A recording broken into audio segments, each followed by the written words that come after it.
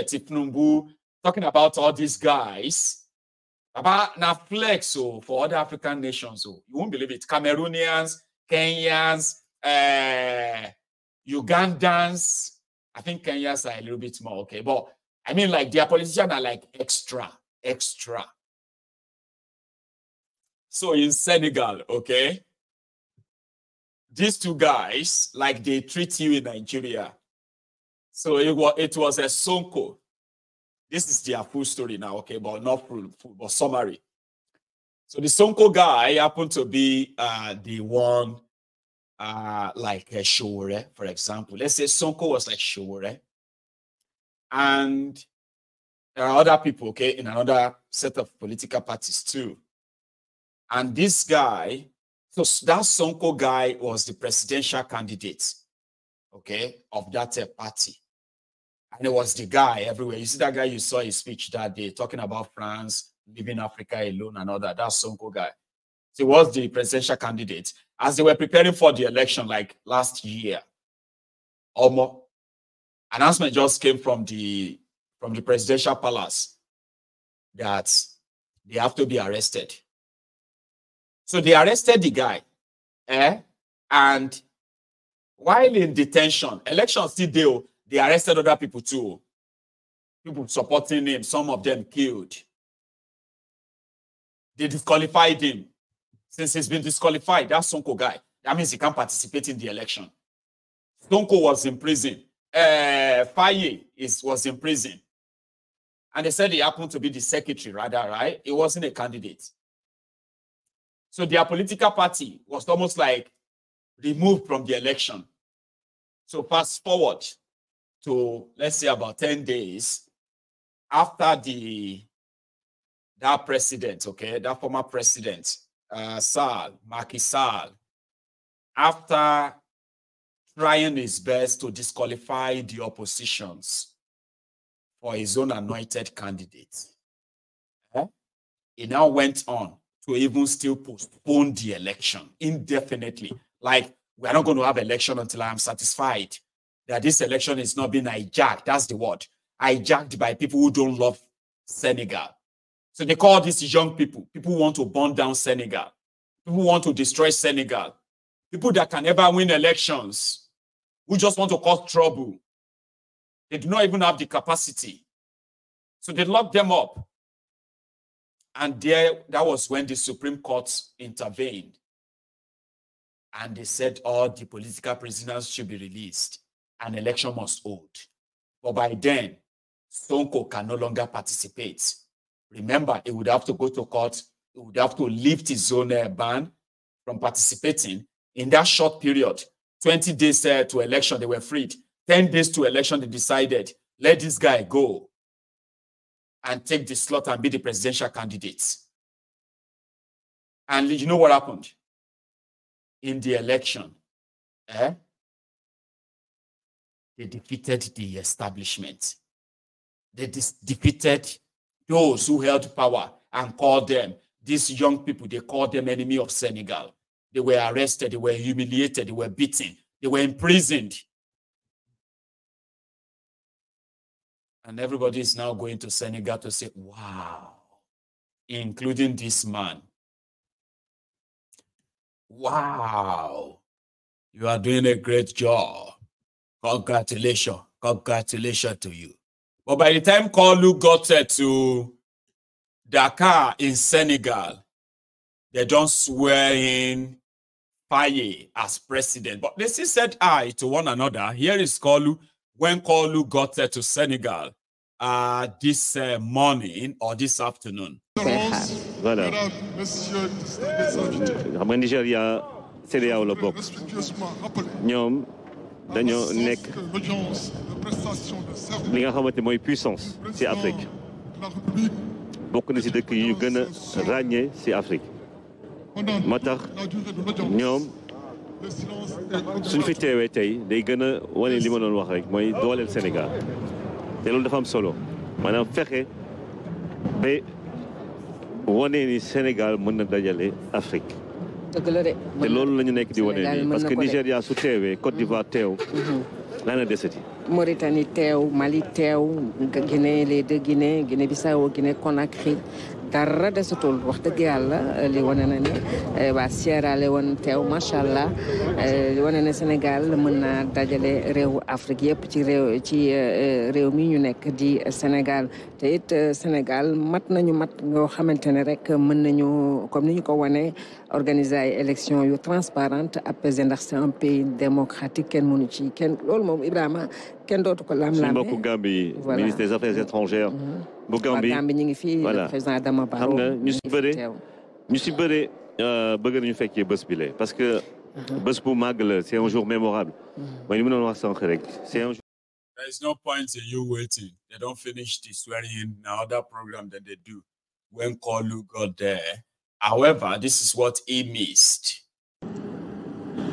Devant Dieu et devant la nation sénégalaise, je jure de remplir fidèlement la charge de président de la République du Sénégal, d'observer comme de faire observer scrupuleusement les dispositions de la Constitution et des lois, de consacrer toutes mes forces à défendre les institutions constitutionnelles, l'intégrité du territoire, l'indépendance nationale et de ne ménager enfin aucun effort pour la réalisation de l'unité africaine. Je vous remercie.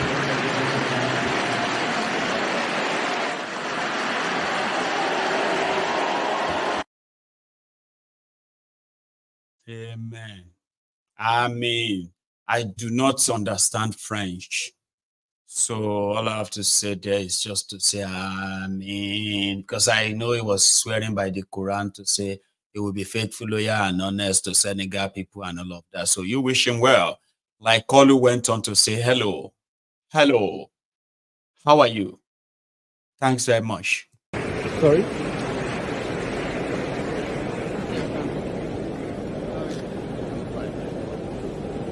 Daddy? Sorry?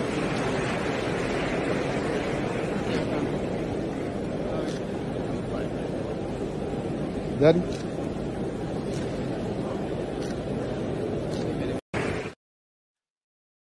How are you, Papa? Hold me. Hold my hand, sorry. Fine. It is true. You see the way Kolu was looking at him. Now, this is me. I can say pun intended now. So that if you want to take offense, okay? So that you can actually I can validate your, what do you call it? I can validate your rage or anger, kind of. But now this is pun intended. So when I saw that picture, when I saw that video, there was it's like somebody who is climbing, okay? So let's assume that, and as an elderly person, okay, climbing, and it's like that. Hold me, kind of like that. Hold me. And then he stands there, and the young man is like that. Oh, how are you? How are you? Like holding him up like that. How are you? I said, fine.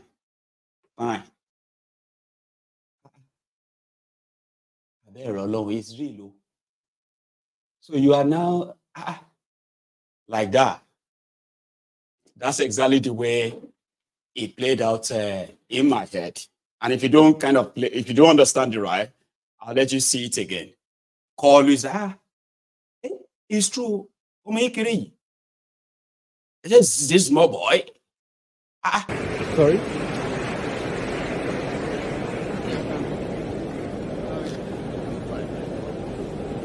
Daddy? You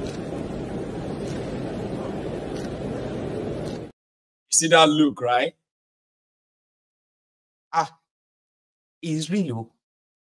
So this is okay, fine. Oh yeah, let's take a picture. Come on. It's real. While the rest, like him in Nigeria, are fighting for whatever it is, the crumb that will be falling off at the table of the likes of Tifnubu and Co. In Nigeria, fighting themselves and tearing themselves apart to show who is more loyal than the other. Fighting over crumbs. your mates are being sworn in as president of countries, as it should be. Okay? I just thought I should throw that flaunt it on your faces there. Here is what Sowore had to say about all of that. As everybody is doing, oh, and some other people are sounding like ambulance. Wow, wow. And when you play them together, it's like, wow, wow, wow, wow, wow, like ambulance. Here is what Sowore had to say about it. You had your chance. You're here, or you keep up with the code there in New Jersey. You pick one. But thank you so much, Sowore, for joining us today. Let's talk about Mr. Faye, who has now become Senegal's new president. What is your view, first and foremost, about this transition in Senegal? Well, it's important to mention that when Africans were yearning for independence, they actually went for very young, vibrant people. And the question we keep asking ourselves is, at what point did we lose that ability to have young people, vibrant, intelligent young people, lead the African continent? And you would notice that this happened as a result of colonialism. The colonial masters weren't too comfortable with young, vibrant, radical African leaders. And that was what led to the death of Lumumba and a bunch of presidents that were kicked out of office by the collusion of local African, betrayers and these political colonial leaders all over Africa. So this is not the first time. Even in Nigeria, the first crop of leaders that came up after independence were in their 20s. The man who first moved the motion for Nigeria's independence, as late Chief Tony Enahoro, was his 20s. You know, the Zigs of this world, Bafemi Awolowo, they weren't old people, but again, over time, we lost that opportunity to have vibrancy, and that's why you see Africa the way it is today. But it's interesting that majority of the people I've seen there, swearing in, are the same old African leaders who would not allow the youth to have a chance. But there's a lesson to be learned from Senegal, that this presidential change of baton did not happen by accident. It was through serious revolutionary struggle. You can imagine someone who came from prison 10 days before and became president of Senegal, when, as a matter of fact, the man who was there didn't want to leave, and he had postponed the election very recently to an unknown date, but he was heavily resisted, and that's how Senegal came about this. So everybody who is celebrating this must also understand that freedom comes out of struggle. So, I mean, I'm more concerned. It does show. I think it's actually high time I have a show back on here. Somehow, I think I was actually like giving him his space, having left that the US for the contraption for like 5 years. So I think it's time to have him back on Mayegun's Diary Political, and then yes, we would have to. He's right. You know what I mean? Those who are currently tormenting Nigeria are Nigerians today. Majority of them had a chance when they were in their 20s, when they can think, when they are vibrant, when they are active, when they were like pure dreamers who wanted to make things happen. But who do you have today? Those who want to take Nigeria to their graves. Those who want to die so that you can bury them as your leaders. And that is why when somebody told me that Nigeria is dying, that those who are holding Nigeria together are dying, and therefore Nigeria is dying. The majority of them do not want to make correction now that they are still here. They want to take Nigeria to their graves. And I said, amen to that. It is for your own freedom, okay? Don't get cheeky, all right? Because the breakup of Nigeria may sound a little bit too harsh. But when you break it up, you will save lives. Lives have been lost violently. And the rogues in charge of the contraption, from every part they found themselves, They are part and parcel of the leeches, the cankerworms. You know what that is, right? Me too. Sorry. You know what I mean, Abby? You know, sometimes when you say, do you know what I mean? And everybody will be like, yeah, we do. But then somebody is like, no, I don't. And you're like, okay, me too. But you should know what a cankerworm is. I think it's something bad. Please, man, any problem, Joe. But when I say leeches, they drink blood. How many leeches have you seen? Leeches are insects. I mean, so leeches are like crawlies, right? They drink blood. And these ones are drinking your blood remotely without having to actually touch you, making life hell for you at every given opportunity they have. They were padding budgets. One of them was caught like a, like a rat that got caught by the headlight of a car. You know, when you have a rat or animal get caught by the, by the brighter floodlight of a car, right? And they froze. That's exactly what happened to one Nigerian senator on a live TV show in Nigeria. He's a senator, right? Supposedly. Hang on, what happened to my screen? Okay, I'll fix that. Sorry, it's because I've got buttons all over this space, okay? Sometimes when something just moves, right? They may be touching something and they may be altering something, okay? So, yes. Where was I?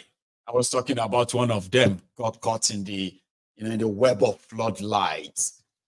They were talking, when I did come here, there's something about the budget padding.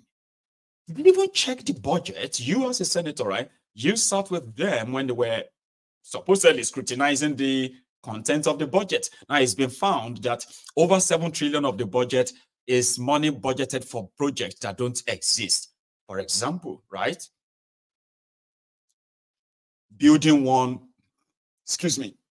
Installing one street light.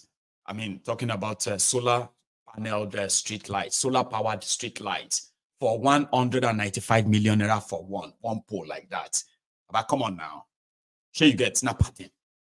Absolutely padding. You understand? They are constructing a single borehole for 135 million naira per borehole. Kilo day now.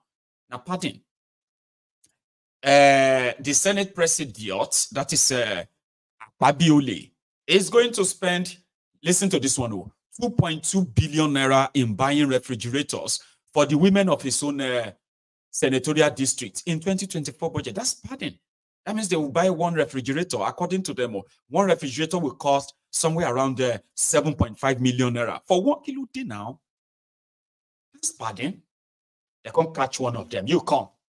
What do you say about these things about padding? I must see display. With the kokoja, like he had to escape. He can't talk, say, I don't want you to give me problem. I don't want to be in problem. Senator of the Federal Republic of Nigeria. All right, sir. I mean, I do find it so fascinating that a senator would say that the budget was not scrutinized by himself line by line when I myself have scrutinized the budget line by line. But what can I say there? I think now let's move on to the issue of the CNG initiatives coming out of the federal government. You scrutinized the budget line by line? Yes, sir.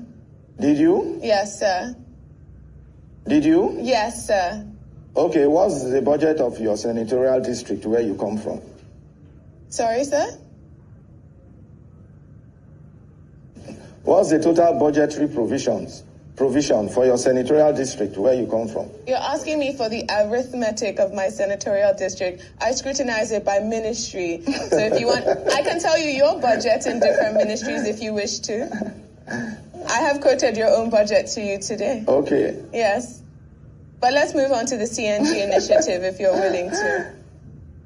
I mean, I was not elected by the people of Cross River North. You were. It is your duty, I believe, not mine. But let's move on to your duty as a chairman of the Committee on Gas. Do you want to do that? Let's talk about the CNG initiative by the federal government. Is it what's coming? this budget talk now? I want to talk about my Thanksgiving and my representation to my people. People are doing budget. I'll walk away. Well, I think we're going to People go want me on to say something quick... that I will go and face Wahala. You should allow me. Let me serve my people quietly. Senator, you have spoken about your Thanksgiving, and Adesua is asking you about... Is leaving me, I go do my work. Are you with us, sir, Senator Jaribe? Because you are still live on air. Nuisance, Lele. Senator Jaribe. He just wanted to talk about his Thanksgiving so that he can show to you how he has empowered the people of his constituency from his own share of all this budget you are talking about. Those are the people speaking for Nigeria, by the way, right? I'm going to take you back to that Senegal, okay, where we just left, right? Where the young president also asked people, the Senegalese, what and how do they see him? From their own point of view, because now French, everybody they talk. And I don't understand French. Every year now, so stop shit.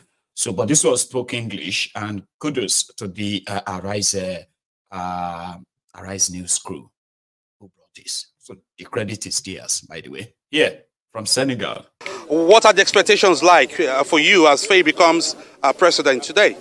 Well, this is an exciting day, and I would say a historical day, because as you know, Senegal is one of those few countries in Africa where we have an established democratic tradition. We have elections on time and so on.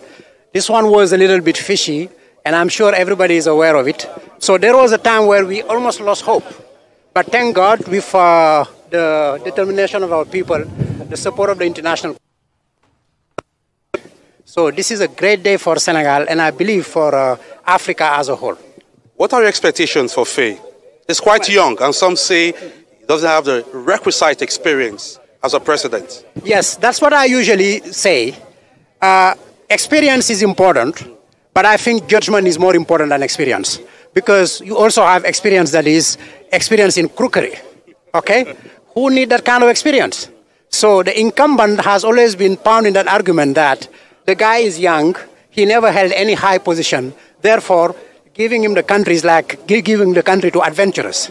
I said, don't look at what people say about themselves, look where they went and see.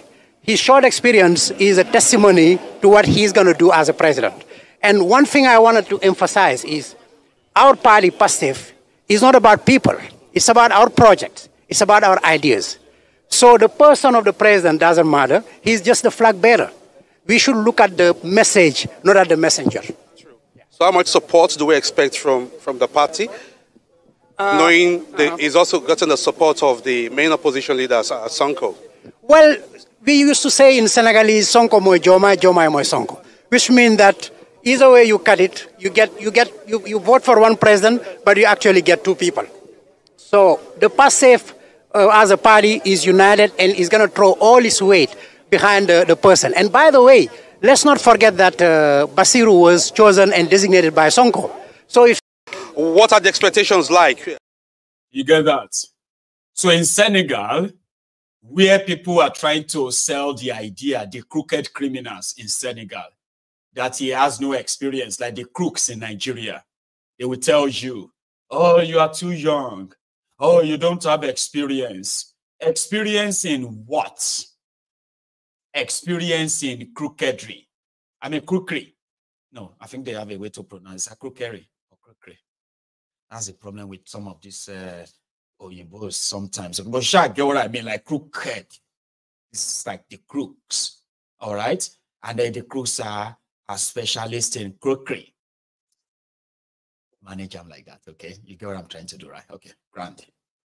Experience in what? Experience in being evil, in being selfish, kleptomaniac, heartless criminals that will sell their people for 6 pieces of shekels or pieces of silver. What kind of experience? Who doesn't know that if you make it's crookery. Come on, man. You know, it's not like crookery, it's crookery or crookedness or crooked. Anyway, we'll pass down when you shall get idea no matter. Here you get now. So whether I say I'm well or not say I'm well, so it no matter. You shall get what I'm saying. So in Senegal, they believe that they voted for one president and they got two. In Sonko and Faye, I call him Faye, but now we know he's called Faye.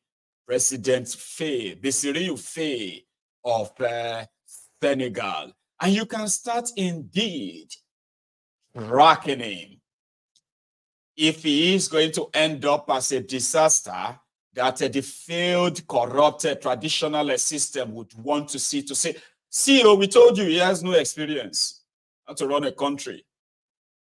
Or it is going to be a sort of, a sober reflection for the older generation that either supported the older crooked crooks in charge of Senegal who told them that only old criminals can actually run a country.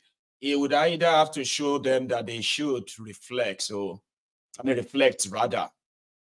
That they should go and reflect in that judgment. And like he said, it's also something for Africa. I'm not going to inspire you with this picture. I can inspire my own children with this. Because this is the story that is relatable. This is the story that can encourage young people, okay? Never to end up like this, so that they don't end up like this. And, time is everything. When they are younger, it is always good to him to be this, not this or this. Do you get the message? Do you get that? Because the criminals in charge of Nigeria are born rogues. One of them is that of El Rufaya of Kaduna, a terror sponsor, by the way.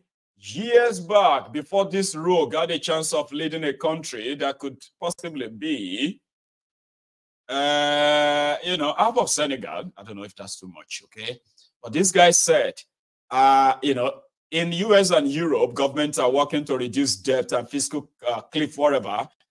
Your Jonathanians are rushing to borrow away the future of our nation. This was 20 watts. Now check them again.